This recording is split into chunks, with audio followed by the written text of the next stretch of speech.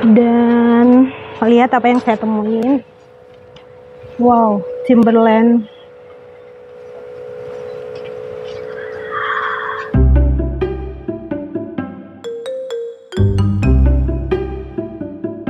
Hai, halo Sobat Cookie, apa kabar kalian semua? Kembali lagi di video channel saya dengan Niane di sini, masih dari ibu kota Cambodia, Phnom Penh. Saya ucapkan selamat datang buat kalian yang baru saja bergabung di channel saya. Salam kenal, nama saya Yane. Dan cukup lama ya saya tidak upload video baru karena benar-benar saya lagi penyesuaian di sini dari kondisi Mongolia yang sangat dingin ke ibu kota Cambodia, Phnom Penh yang lumayan panas. Suhu di sini berkisar sekitar 34 derajat Celcius, jadi ketika kita beraktivitas keluar ruangan, itu sangat mudah untuk gerah dan kelembabannya di sini sangat tinggi. Jadi sangat mudah untuk keringetan. Di video kali ini saya mau ajak kalian ke sebuah pasar yang punya nilai historis yang cukup kuat. Pasar ini dikenal dengan nama Russian Market. Didirikan sekitar tahun 1980-an, ketika kala itu masih komunis Rusia dan banyak orang Rusia yang bermukim di sekitar kompleks pasar. Maka dari itu pasar ini kemudian dinamakan Russian Market, dan konon di Perang Dingin Moskow banyak sekali barang-barang Rusia yang disimpan di pasar itu. Namun mungkin sekarang sudah sangat berbeda. Russian Market difungsikan sebagai pasar besar, pasar tradisional besar yang menjual berbagai macam barang dagangan, mulai dari karya seni, baju, kebutuhan rumah tangga, aksesoris, dan souvenir. Saya sengaja buka openingnya di sini, bukan di pasar, karena menurut informasi pasarnya sangat crowded. Jadi saya openingnya dari rumah ketika ingin berangkat. Oke, jangan kemana-mana Sobat Cookie, mari kita lihat sama-sama. Saya juga masih penasaran bagaimana keadaan Russian Market. Oke Sobat Cookie, saya baru tiba di Russian Market. Dan beginilah suasananya kurang lebih depannya.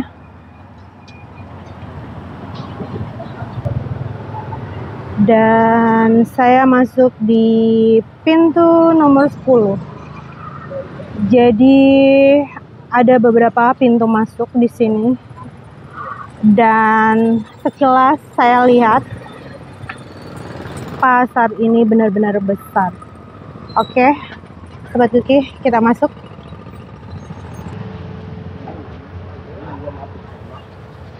Saya masuk di entry nomor 10. Di sini banyak banget yang jualan baju.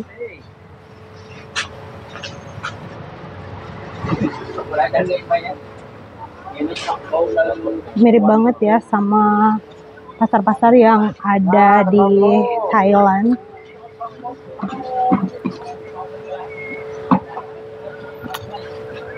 Dan ada banyak sekali lorong.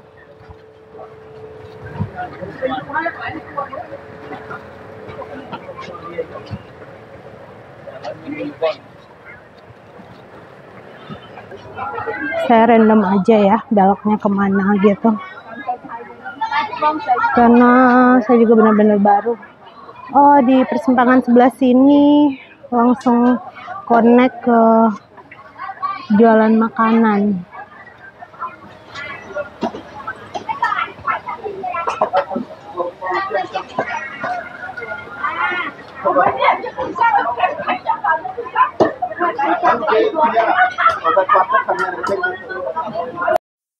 Lorongnya sampai yang sempit-sempit banget. Oke, kita lanjut aja.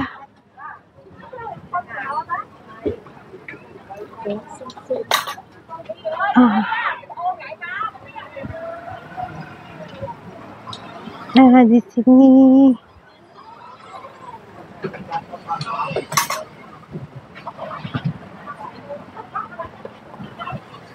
sorry. It's okay.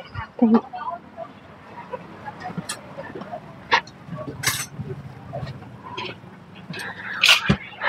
Di sini sepertinya daster-daster ya.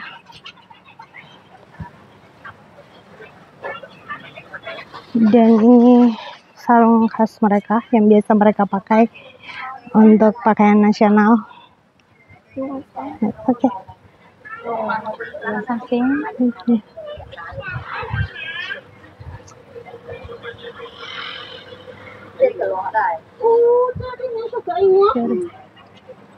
Kita lanjut explore. Ini apaan sih? Oh, aromaterapi. Jadi based on blended parfum ya. Ini kayak Dior Sauvage, Aqua di Gio.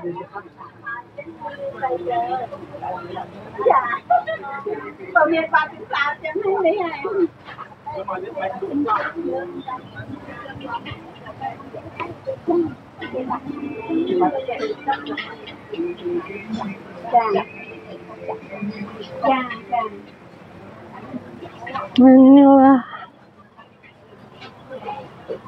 karya seninya, berbagai macam patung ada, dan perlengkapan kuil. Oke, kita jalan terus dan lihat apa yang saya temuin. Wow, Timberland.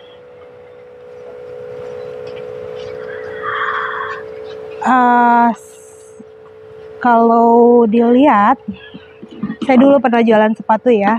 Jadi kalau saya perhatiin, ini ori loh. Dan karena saya juga tahu bahwa sepatu Timberland itu made in Cambodia dan dijual di pasar dong.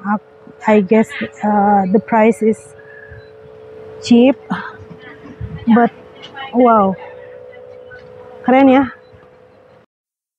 Dan lihat ada Clark, Timberland, Caterpillar. Wow.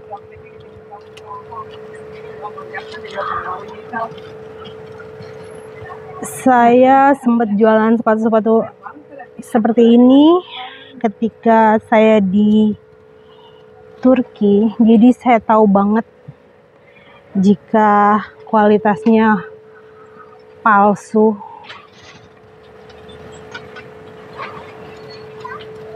atau enggak. Dan saya nggak berani bilang ini palsu. 100%. Ini sepertinya asli.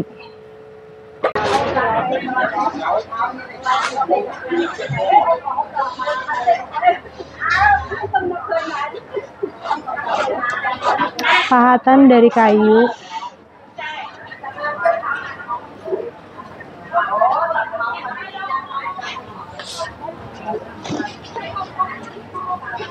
Di sebelah sana juga ada. Ini mengingatkan saya akan Yogyakarta ya.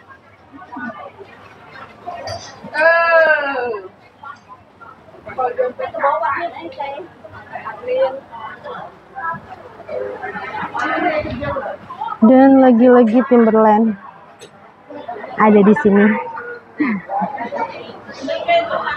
Surprise me. Dan sebelum kompleks bahan makanan, di sini semua berjejer. Street food.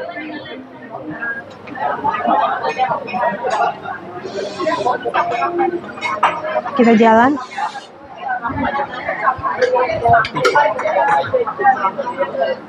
Lalu dasuk.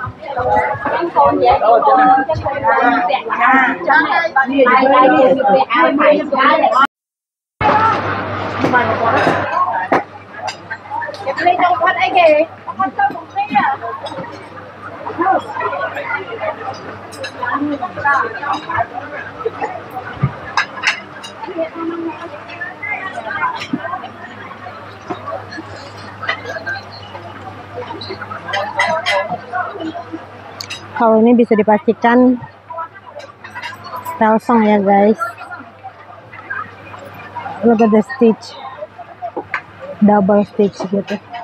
Ya iya, nggak mungkin banget.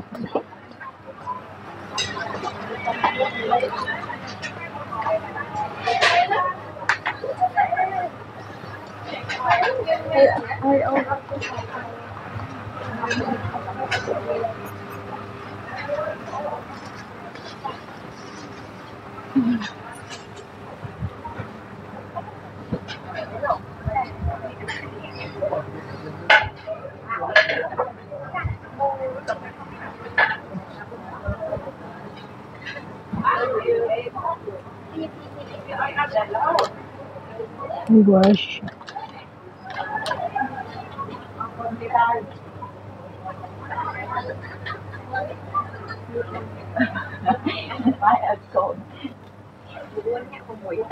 Ini segala bentuk keranjang ada di sini, lengkap.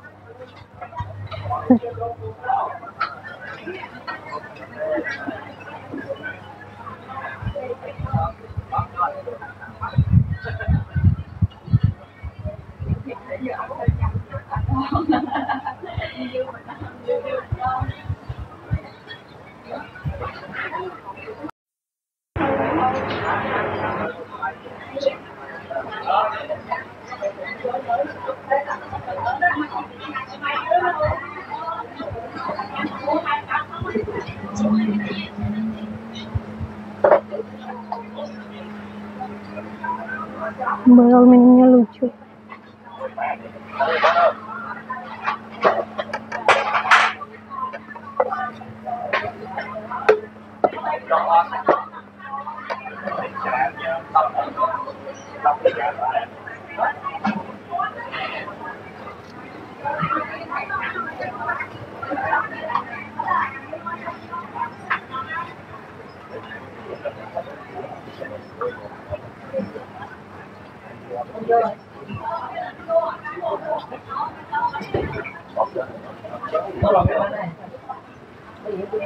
Mangkuk supnya dengan berbagai macam ukuran.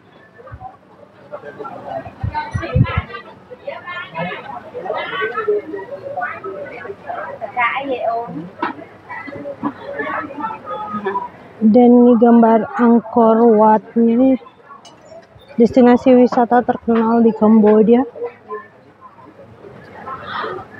yang mirip Borobudur. Itulah.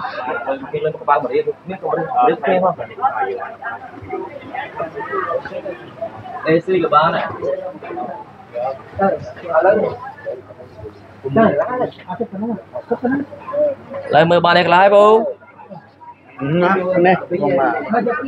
Oke, kita lanjut. Sorry.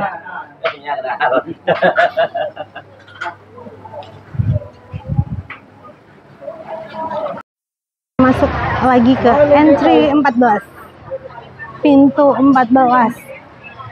Jadi bisa dibayangkan ada banyak sekali. Dan di sebelah sini ada alat-alat onderdil motor.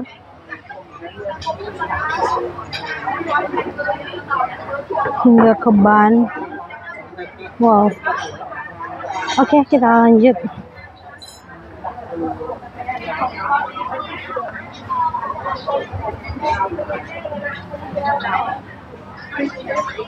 Jadi di sebelah kiri saya itu onderdil semua ya. Sebelah kanan tuh bahan makanan. Ayo kita terus.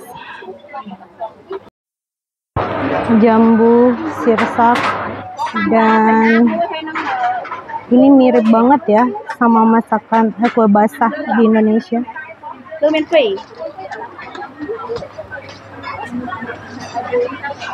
Ada terong bakar dan segala ikan asin di sini, dan ada mangga.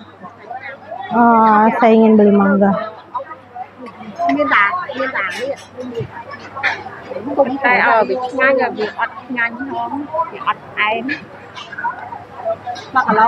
1 kilo? 1 kilo, 15,000 real. Okay.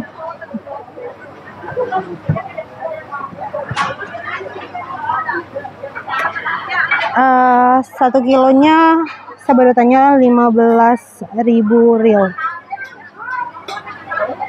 How much in dollar? Dollar. $3.5. 3.5. Oke. Jadi sekitar $3,5. Kalau dirupiahkan mungkin sekitar 50.000 sekilo. Wow, itu terlalu mahal ya kalau menurut saya. $2, oke? $2? Oh no. 3, oke? Last. Oke. Wow, nggak bisa ditawar. Nggak apa-apa lah. Saya juga nggak pengen-pengen.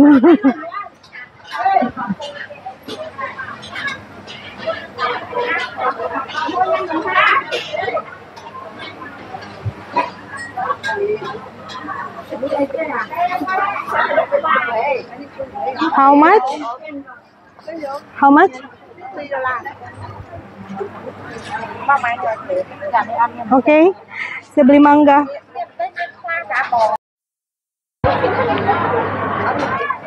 Saya berhasil dapat mangga.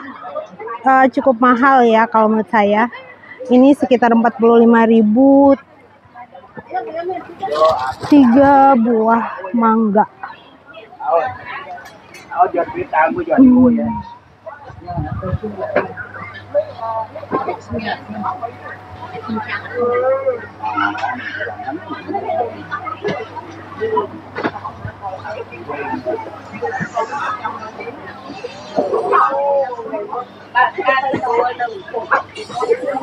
Agak susah ya jika kita nggak bisa berbahasa Khmer. Biasanya mereka